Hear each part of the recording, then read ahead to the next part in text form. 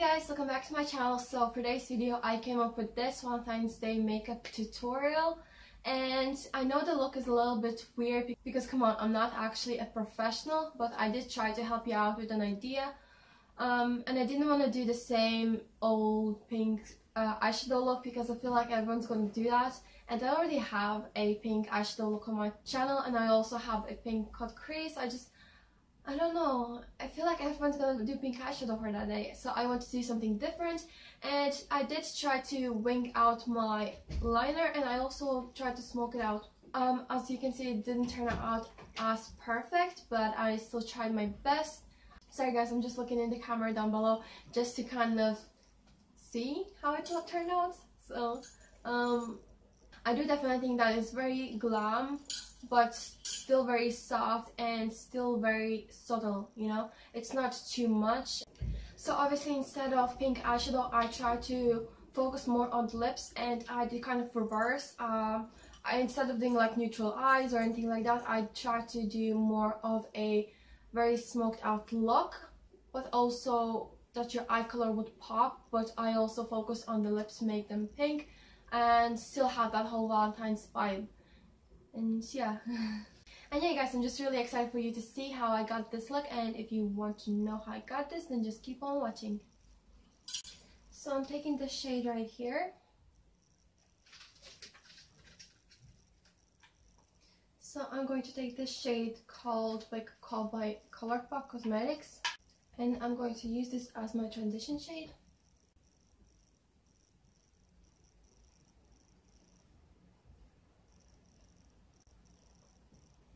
Once you have that shade blended out, I'm going to take this shade right here.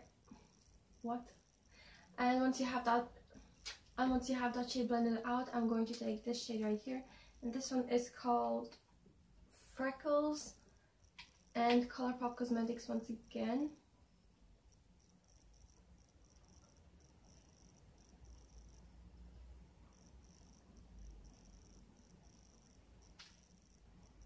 And make sure that you smoke it out into the V shape, because we are going to apply some eyeliner. And then I'm just going to apply some liquid eyeliner, and this one is by Bourjois, and this is the 16-hour one. I really do like it because it can really make that precise winged liner, which I really like. So the hardest part is going to make them even, because as you can see, my winged liner on this side is a lot longer than I'd usually make it. So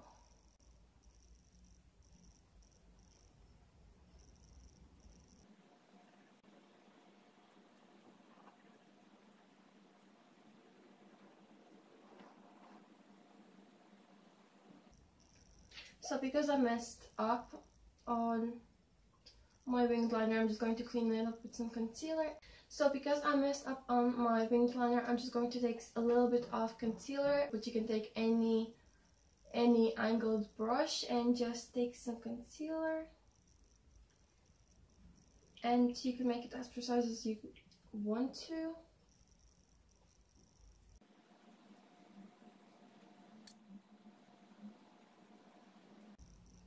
But the good thing about today's look is that you don't need your eyeliner to be completely precise and identical to the other one, because we are going to smudge it out. And this is the next step that I'm doing, which is I'm going to take an eye khol. So this one is by Catrice, and I'm just going to apply it onto my winged liner.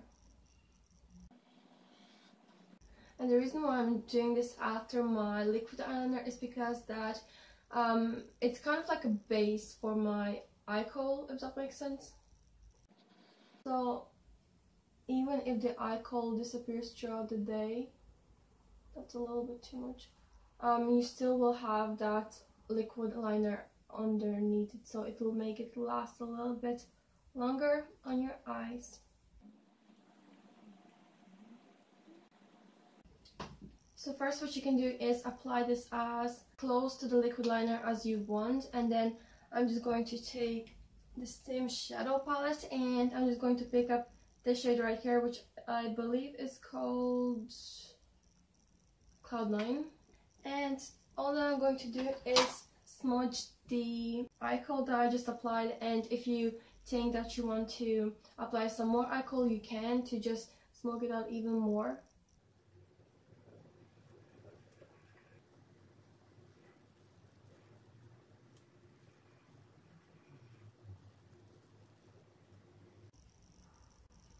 And this is what I'm going to do next. I'm just going to apply some more eye kohl, especially to the winged part of the eye, because I feel like it's not smoked out enough. And then I'm just going to apply the same eye kohl to the waterline.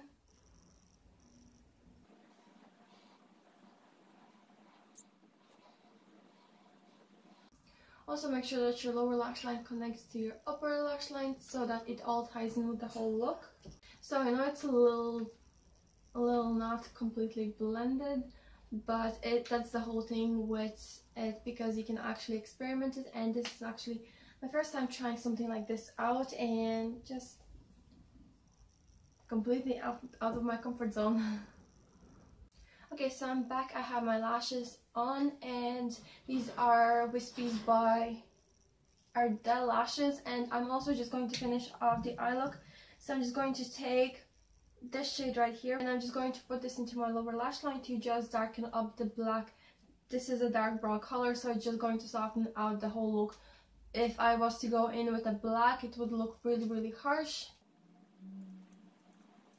I'm also trying to put this actually on my liner instead of just blending it out, and this is going to prolong the eye kohl and make it stay there that bit longer.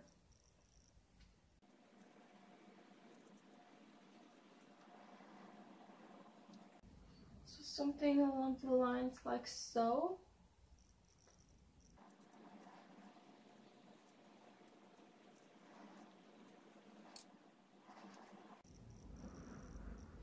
I also want to finish the whole eye look also by just putting on some highlighter, and this is also Mary Luminizer by Balm Cosmetics, and I'm just going to focus this onto the brow bone,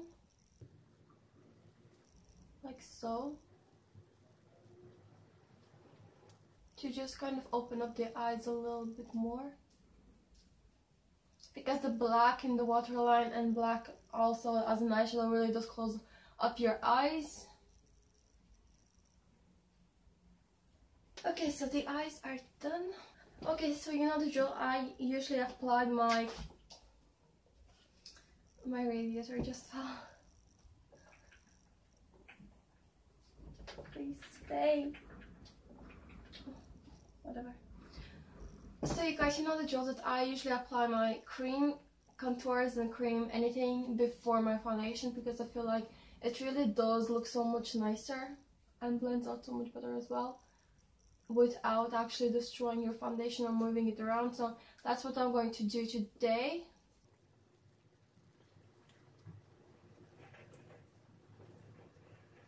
That's pretty much everywhere that I'm going to apply this, and this is going to be more like a cream bronzer. It honestly looks so nice on the skin.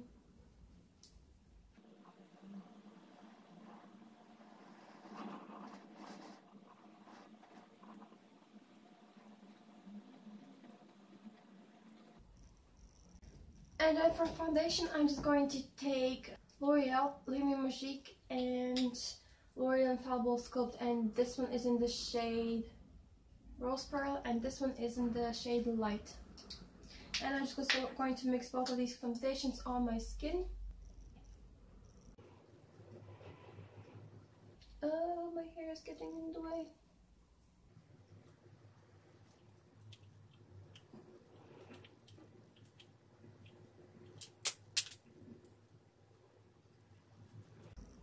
And then these match me perfectly when they're mixed together, because honestly the infallible, I've said it just so many times, has oxidizes on me.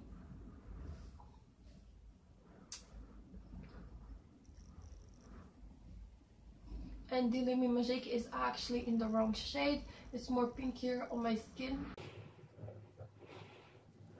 And for some time I used to think that my skin was actually had a pink undertone, but it doesn't. It's more like neutral, I think. Matching yourself is actually the hardest, especially when they don't have testers in the drugstore. Like, what am I supposed to do? Like, how am I supposed to find out my shade? Which was completely ridiculous. And then down your neck. So I kind of wanted to try out a new brush that I got, which is the Sigma F40, and it's meant to be like a contouring, angled contour brush, but honestly I feel like it's going to be too loose. I don't know, it's really hard for me to find a nice contour brush, which is why I always used to use my blush brush by Real Techniques, and I used to kind of like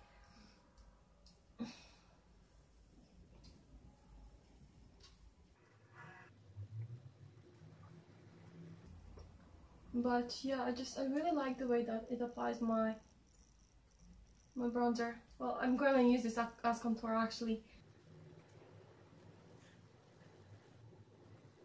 And it can definitely apply your contour slash bronzer very, very naturally. Can you see that?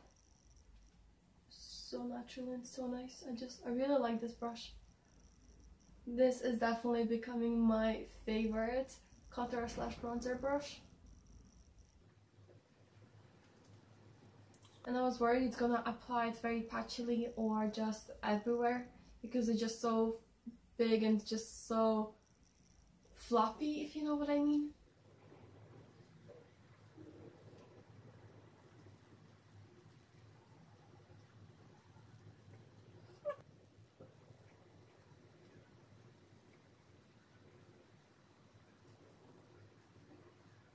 And I don't really do anything too much to my nose or any other areas. I just leave it as it is and just kind of trying to enhance what I already got. And for concealer, trying to apply this in a upside down triangle.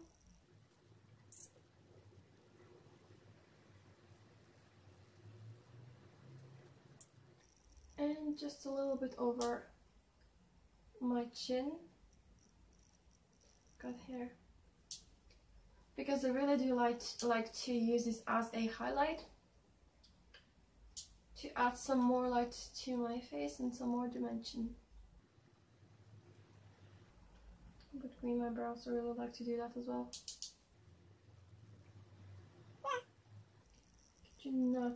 The amount of times I've applied products into my hair, that is ridiculous. So one thing that you guys may not know is that I like to leave my concealer a little bit longer. So what I do is I go ahead and blend out all the other areas that I've applied concealer, like my chin, my forehead type of thing, because it kind of acts as a baking, so it'll definitely brighten up your eyes a little bit more than if you were to just blend that straight away. And I really like that hack.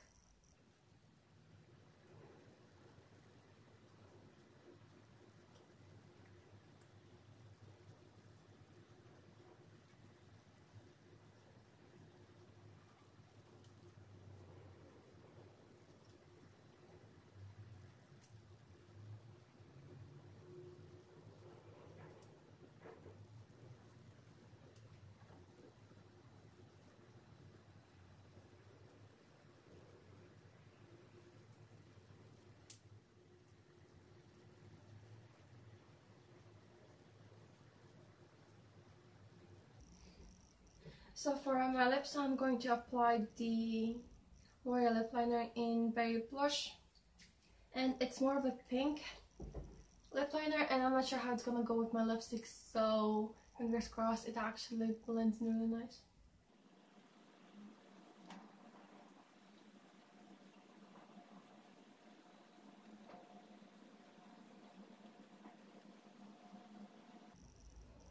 And the lipstick that I'm using is by MAC, and this is Pink Plaid, and it's also matte, which is perfect.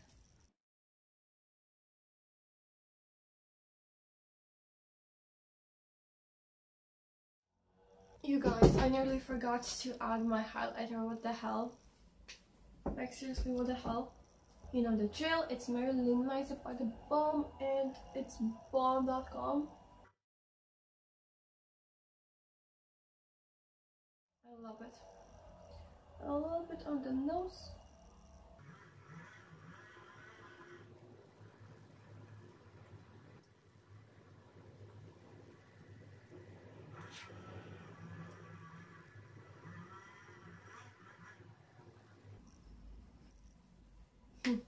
That's it for today's look, guys. I hope you enjoyed it, and I hope I could help you out with any ideas or tips whatsoever, because I mean, who doesn't like Valentine's Day, right? I mean, come on, chocolate is like for sale.